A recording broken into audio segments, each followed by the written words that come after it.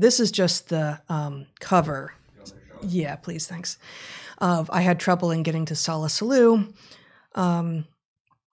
And it is, it's in one way, it seems, and I think because so many of the stories of Dr. Seuss are these, humanoid or catoid critters on adventures, right? That it seems like this just warm and fantabulous story making. Hey, Zach, can I have my screen back? Thank you.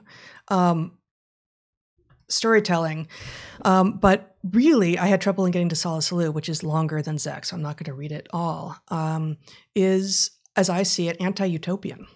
It's this kid, really, this humanoid character, who imagines that he sees the troubles he's having where he is, and some character comes up out of nowhere and says, "I'm going to the place where there is no problems. Come with me." And they run into problem after problem after problem upon get there. And he finally arrives at the gate, and there's a thing in the lock, and so you can't get in. But the gatekeeper says, but I'm going down the road to the next place that's perfect. Why don't you come with me, kid?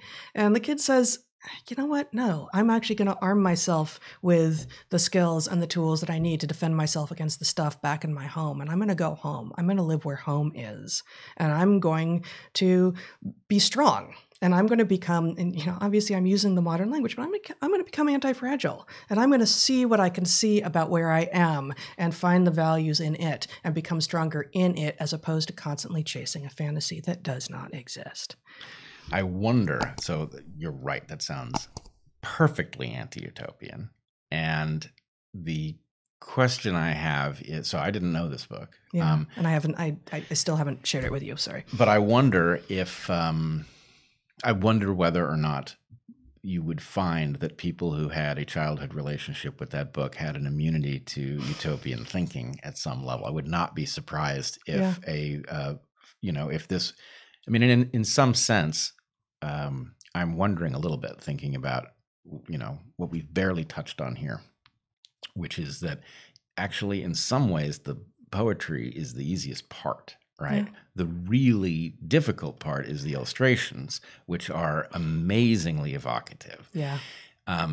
And in some ways it's psychedelic experience for people who can't have psychedelic experience because they're children, right? And so the point is the world that is presented in these books is a place that you would very much want to go and see and spend the afternoon in and look around and engage with strange creatures. And just while you're talking, Zach, can you just show my screen? I'll just scroll through some of these images from Solla Sollew. We're not going to read it, but just as you're talking about like being able to, it's children who are in some ways living psychedelic experience on every day. Well, they mature out of it, and then maybe they can choose to engage in it explicitly and intentionally.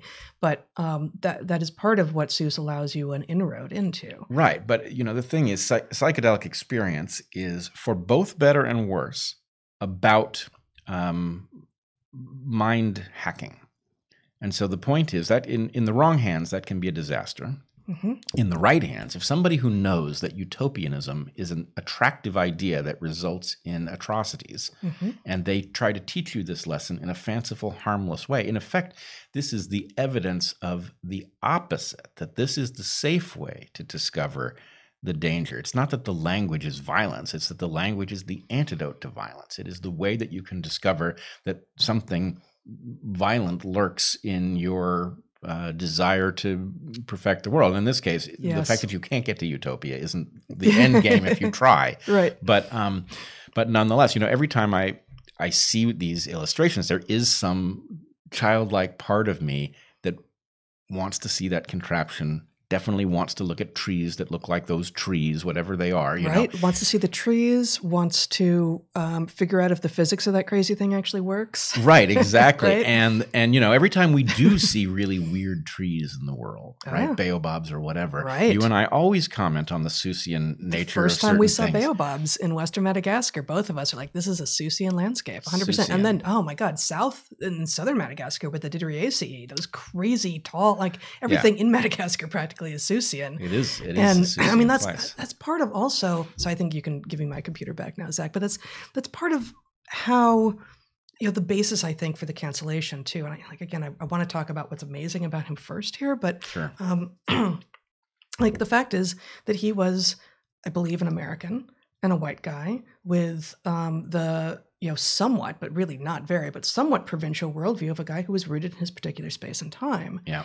And to the degree that he had been elsewhere, and he saw the amazingness of what was not his home, what was elsewhere for him, he reflected on it with admiration and joy and love and amazingness. And yes, there was some racist stuff in the early stuff of his, but his reflections of people who haven't had my experience, my Seuss's experience, actually live these amazing other lives, is exactly what we should all be hoping for. It is what the value of travel is. It is what the value of reading stories from other cultures are, and talking to people from other places and engaging with everyone as if they have something valuable to offer. And God damn it, it's perfectly democratizable. Yes. Right? Yes. So in a sense, unfortunately, and as a liberal, and I'm sure as a fellow liberal you will resonate with this, one of the great shames of the West is that